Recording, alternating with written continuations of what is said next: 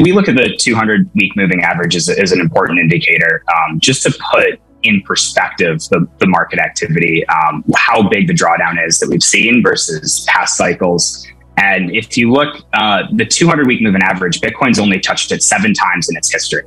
And it touched it when it broke below 22,000 earlier this month. And historically, that's been a good time to average into Bitcoin. Not a recommendation to buy, sell, or hold anything, but the average returns of Bitcoin 12 months out after reaching the 200-week moving average is over 200%. So historically, it's been a good indicator of capitulation and a bottoming event, though not necessarily predicting or indicating the exact bottom, because we see times where Bitcoin's price drops dramatically quickly below and then recovers sometime after. So it's kind of just a global signal that we're close to a bottom, though you need to look at the more specific on-chain indicators to see where that bottom might actually occur. So seeing Bitcoin now reclaim that 200-week moving average, just last week was the second week in a row that it's closed above it, is a sign that we may be getting more bullish, heading above those ultimate lows.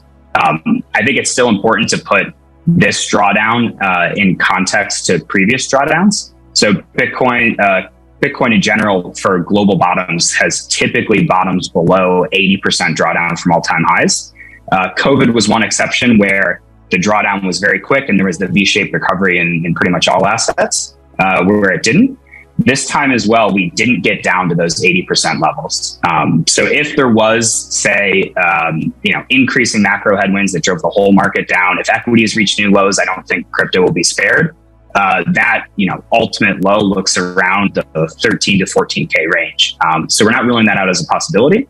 But at least crypto specific, things are looking a lot healthier now than they were, say, the past 3 months. And I think, just to put in context what's happened that's driven a lot of this chaos in the market, really starting back in May with the collapse of the Terra and the UST stablecoin.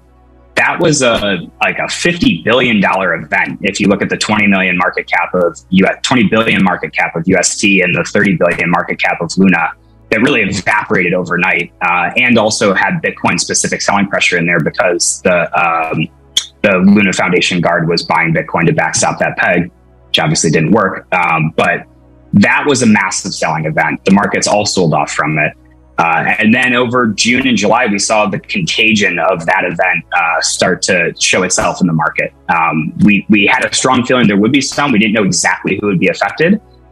2 of the main ones turned out to be Celsius and Three Arrows Capital. Celsius, they both had exposure to Terra. Three Arrows taking a big bet on that ecosystem took a big hit to their balance sheet that rendered them unable to weather 2 other trades that they made that also went bad. One of those was the Grayscale Bitcoin Trust. As that discount widened, their trade moved against them. And then also the Lido's liquid staked Ether that they had a large position in as well was also trading at a discount. These 2 products trading below spot essentially put them underwater in a way that rendered them unable to meet their margin calls, which it also turns out they were borrowing for pretty much everybody in crypto.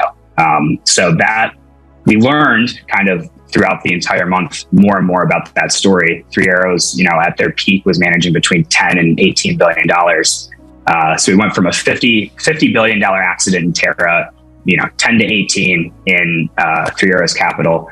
Celsius as well, which halted withdrawals on their platform, ultimately filed for bankruptcy in the beginning part of this month. They were managing over 20 billion at one point.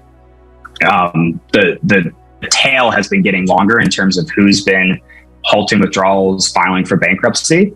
But the actual magnitude of those events, if you look at, even another lender, Haldelnot, which I hadn't heard of before, but paused withdrawals this morning, much smaller in magnitude. And it seems like that overall contagion has now been contained to some extent. So I think it's important to look at how much of the activity in the network, where supply is shifting from kind of these short-term speculative holders to long-term holders that are going to be supporters of the network in the long run and aren't just here for that kind of speculative trade.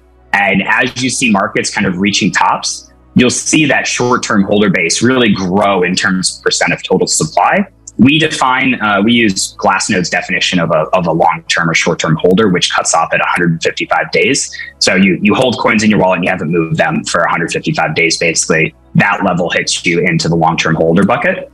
And during this bear market, we've seen long-term holders accumulating supply. So just over the past year, for example, plus 6% on the long-term holder supply base. That generally means that there's a stable cost basis establishing, less speculation in the market, more long-term supporters of the network. Interestingly, similar metric is also locked supply, which uses a different heuristic to get at the same kind of notion of this long-term holder versus the short-term speculative holder, which uses a probability that Glassnode has come up with to identify the probability that a token will move out of a wallet. So the realized price is the aggregate cost basis of the market if you looked at the price that every coin was last transferred at. And that gives you a sense of the overall kind of cost basis of investors. And when the market cap or the individual price per Bitcoin drops below that realized price or that cost basis, the market's net underwater. Coins are trading below where the market last priced them at when they moved. And we saw during this cycle, Bitcoin's price drop below that cost basis, typically another indicator of that kind of bottoming event. It's not the ultimate bottom. There's other cost bases that we look at to see where a more accurate signal of the kind of what might be the exact bottom. But overall, breaching that market cost basis, and then now just beginning of this month and end of July, getting back above it, typically a bullish sign. In terms of percent supply and profit, this is less looking in aggregate of pricing all the assets at where they last moved in the current market price, and instead looking at individual positions and how much of the supply of Bitcoin is in profit. And so coins that were last moved a long time ago, say in the previous bull cycle or bear cycle, there's still a good amount of profit in that system overall. And so that's what leaves us kind of neutral there. I think it's definitely dangerous to say that the network's more adopted, so we'll never reach lower lows. That obviously could happen, but I think overall there is truth to it. There is a more distributed holder base, and crypto now is seen is more legitimized as an independent asset class. I think that's one of the big things that's changed in this cycle versus previous cycles is nobody knowledgeable about the space is saying, oh, crypto's going to totally go away. Now they're saying crypto's here. How are we going to deal with it? And I think that's a big change that contributes to this quite a bit.